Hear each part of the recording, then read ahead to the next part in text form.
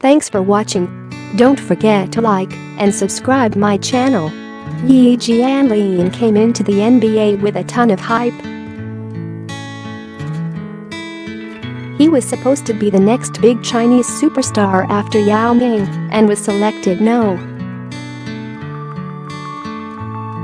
6th overall by the Milwaukee Bucks in 2007. However, he spent a mostly underwhelming 5-year career in the NBA before going back to China.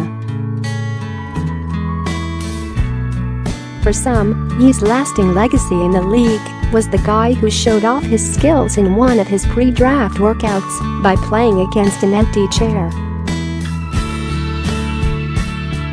Chairman Yi became a running joke of popular sports writer Bill Simmons for many years.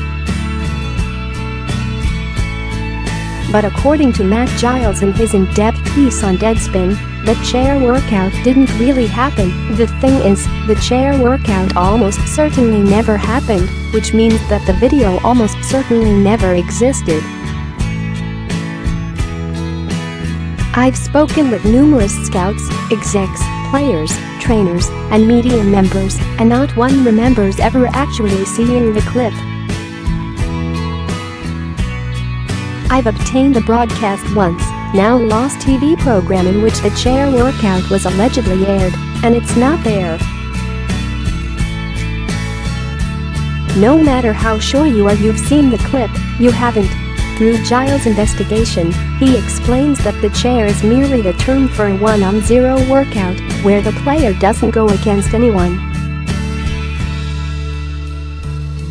Celtics GM Danny Ainge had referred to chair in one of his interviews regarding Yi and a workout, but countless accounts from people in the know refuted any claim of a chair.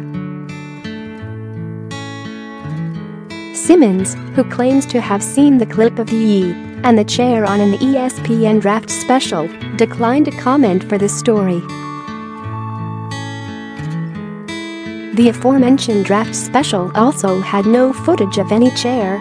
After a decade's worth of misinformation, one of the NBA's more apocryphal stories has been comprehensively debunked.